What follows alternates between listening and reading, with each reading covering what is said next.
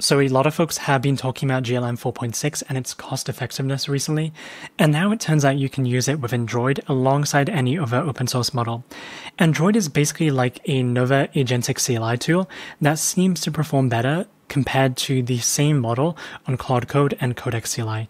You can see on Terminal Bench, it gets higher scores for Opus 4.1, GPT-5, and Sonnet 4 when using the same model. And now using GLM 4.6 within Droid, you get the same score on Terminal Bench as using Opus 4.1 in Claude Code. And Droid is not sponsoring the video or anything. I don't accept sponsors on the channel, but these videos are made possible by the people who buy my products using links in the description down below. Anyways, after I saw the post, I thought it was pretty exciting and I wanted to try it myself, because now you can basically bring your own custom models and use any of the providers such as Fireworks AI, Deep Infra, Ollama, OpenRata, and so forth. And you would define it in your config file, kind of like this, as you can see here. So basically, to compare the two, I ran GLM 4.6 on OpenCode and also with Droid as well. And with OpenCode, it used my subscription that you can see here from z.ai. And with Droid, it just used their own version of GLM 4.6 that they have running. Because when you run Droid and then select the model, you can see that you have factory core GLM 4.6 costing 1/4 of that standard token count. And they're running it on their own cluster of H100 GPUs. I know this because I asked one of their team, where is this running? Because I was concerned with the location, and it's running in the US with their own H100 cluster. Anyway, so the first task that I got it to do is for my application tool, HyperWhisper. There's a coupon code down below. It's basically a speech-to-text tool that you can see here. I started getting sales from Japan organically, and I was like, hey, I should translate this application to Japanese now. So what I did, because this is a SwiftUI application, I got OpenCode and Droid. I gave it the same prompt, and I basically said, look through the entire application and replace any hard-coded strings and text with the key value equivalent, and then make a file that contains all the key value pairs for the translations.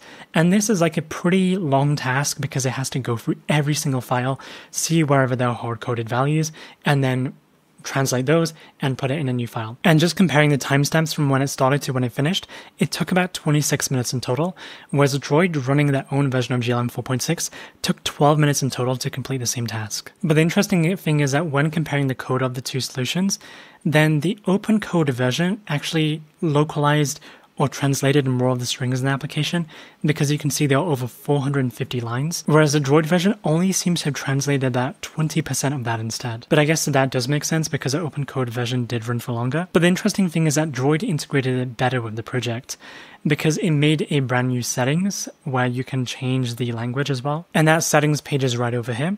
And it also actually added it to the list of known regions and did a bunch of other stuff that actually integrates it better with the application. But I have found Droid to be generally better at using SwiftUI.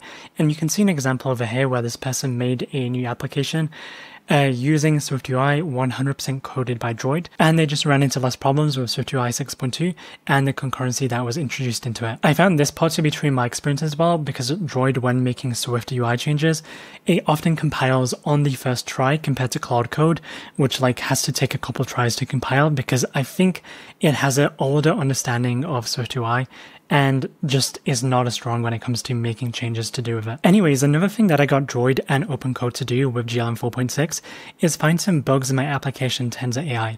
And if you don't know, that's my free AI news application that you can see on the App Store. There will be a link down below to download it. And it has some pretty good reviews, so you may want to check it out. Someone said, if you have experienced love at first sight, this was it for me. So they particularly enjoy the application. Anyway, so I basically gave the same prompts to both of them, and I said review any uncommitted changes and find any potential bugs and issues and group them by the severity. And the interesting thing is that whilst they do find some of the same issues, for example, it found a race condition over here and over here on the right hand side, they do also find a bunch of different issues as well, and they also group them by different severity. And it's quite interesting because the OpenCode version stays in English the entire time with z.ai, whereas the Droid version seems to randomly switch to Chinese in some cases, like over here. But yeah, I think the behavior is just a bit interesting. I think I'd probably combine the two together and then get another agent to check just to make sure these are actually like severe issues and only fix the most important ones before making the next update. But I think I would trust the Droid version with the implementation itself more because of the implementation that it did with the SwiftUI project. But I think in this particular case, when it comes to finding issues and bugs in a project, then it's very heavily influenced by the system prompt that's given to the model. So I suppose an open code system prompt and the Droid system prompt is different. And if you were to give the same model GLM-4.6 to root code or had it running in Cloud Code and told it to find bugs and issues, then it would come up with a different list as well with some overlapping issues again. And finally, something I got both of them to do is basically come up with a brand new application which implements Sora 2, allowing me to generate videos. It has SQLite in the backend with Prisma ORM. It uses TCPR and uses a bunch of other things. And then I gave it the docs for Sora 2 as well. And I gave the same prompt to both of them just to be fair, but I haven't checked the solution yet. One thing I do notice is that the open code version with ZAI as backend took 27 minutes to do, whereas the Droid version took 15 minutes and 4 seconds to do instead. But yeah, let's test out both versions to see how they perform now. This is like a simple Sora image generating application. And now this is the open code version. So I'm going to say something like cat eating pasta on a aeroplane and then see what it comes up with. And now it says failed to generate video. I'm not exactly sure why. So let's just double check. And it seems that OpenCode did not implement the API successfully when using the model. So I'll just paste this back in and then hopefully it fixes it. And now let's try the Droid version whilst we're waiting. So do npm run dev inside of here. This will spin up the Droid version. So let's paste in the same API key. And now if you try the Droid version with the exact same prompt, you can see that it has all the same settings and a pretty similar design as you would expect from GLM 4.6. And then press generate one video. It actually seems to be generating. And we'll see what happens once it's done. But at least when it comes to using GLM 4.6 in OpenCode, you can see it's really struggling with the types over here, because it just keeps like making the same edit over and over again. So that's a bit unfortunate, sadly. So I think basically what this teaches me is that not only does the model matter, but the agentic loop that the model is inside. And Droid, the factory team, clearly figured out something when it comes to designing an efficient agentic loop for each of their models, because they seem to perform better on the same model for the same agentic loop compared to Codex CLI and Cloud Code. So I think when talking about a model with someone and saying that this model sucks or this model is significantly better, you want to also consider the agentic environment or the loop that's running in, whether that's KiloCode, OpenCode, Cursor, Droid, or something else entirely. Anyways, it now seems the OpenCode version is done again, and it launched the server for us. So let's open up the server. Okay, so I ran the OpenCode version again.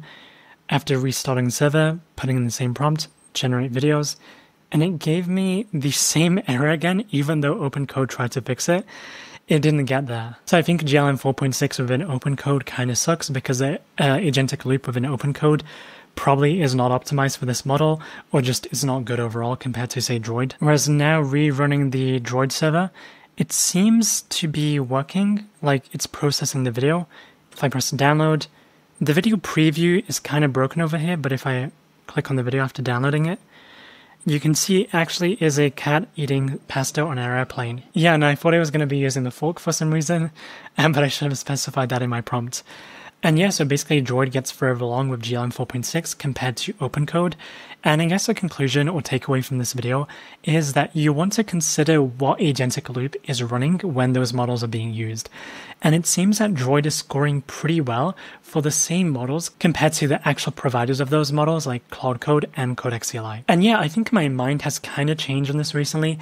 I always thought to myself that the model provider always has the best agentic loop designed for their model to maximize the performance when it comes to coding. But now that's no longer the case, because it seems that you can get better performance for the same model with a better optimized agentic loop.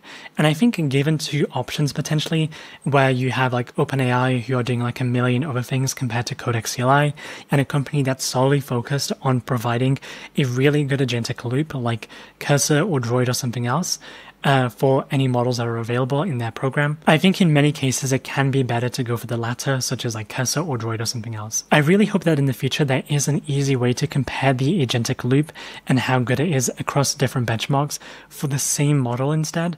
But we'll have to see if that ever happens in the future. But yeah, as a final plug, there's no real point vibe coding your applications if you're not also getting customers for them. I teach a lot to do with that in my AI startup school because I go through how to actually vibe code good applications that you can get paying users for.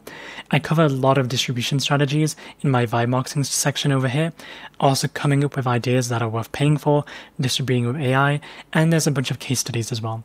And of course, if you want to master Codex CLI and Cloud Code, then I have every single feature covered within like these two classes here, and I will slowly be making a class on Droid as well in this because I'm using Droid more and more lately. As you can see here, a bunch of people have already joined the community and are now running their own profitable applications after learning from the classes and each other as well. And one advantage of joining is that you can basically ask me any single question and you get free access to applications that I also make and any applications that I make in the future as well.